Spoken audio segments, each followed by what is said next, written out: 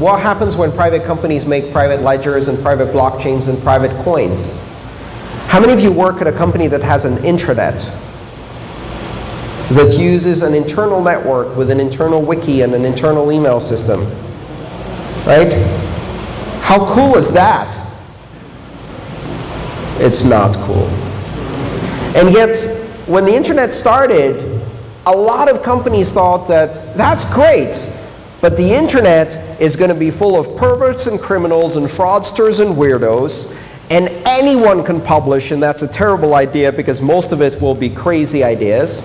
So how about we take that and we make a closed system where we control who publishes and who connects, and we make a nice system that is suitable for all ages, kind of a Disney version of the internet. CompuServe, AOL, Prodigy, all of these systems that companies built, they failed. And the reason they failed is because they misunderstood what was the value of the internet. It wasn't the ability to send and receive data.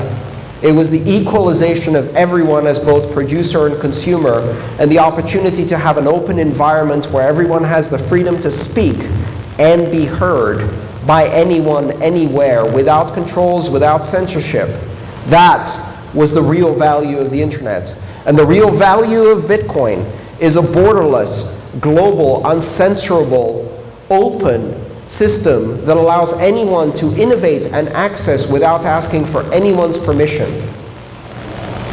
And if you take that and you turn it into a closed, borderful, censored, controlled system, it is boring.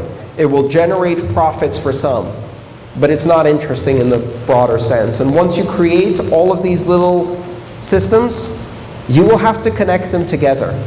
Bitcoin is the internet of money. If you build an intranet of money, eventually you'll want to connect it to the internet of money, and you'll connect it via Bitcoin. So Bitcoin is the interesting blockchain. The others may be interesting for narrow purposes, just like the Justin Bieber coin is interesting to Justin Bieber fans.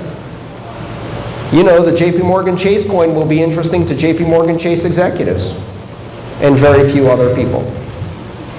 Certainly won't be as successful as Justin Bieber coin. When it comes to classic and core, I think it's important to understand that Bitcoin is undergoing a debate.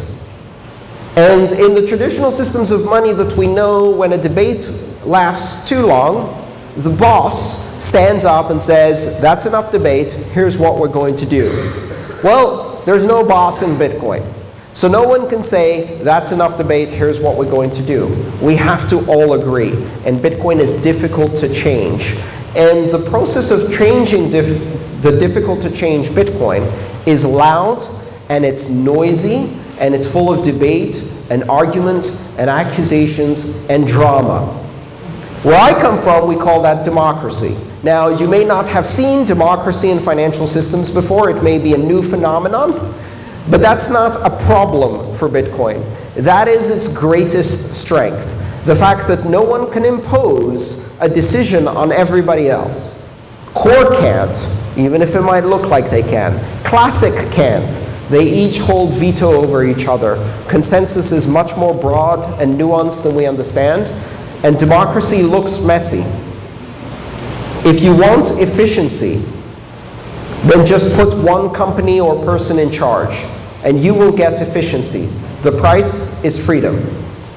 We buy freedom by paying the price of inefficiency. And I will make that choice every single time.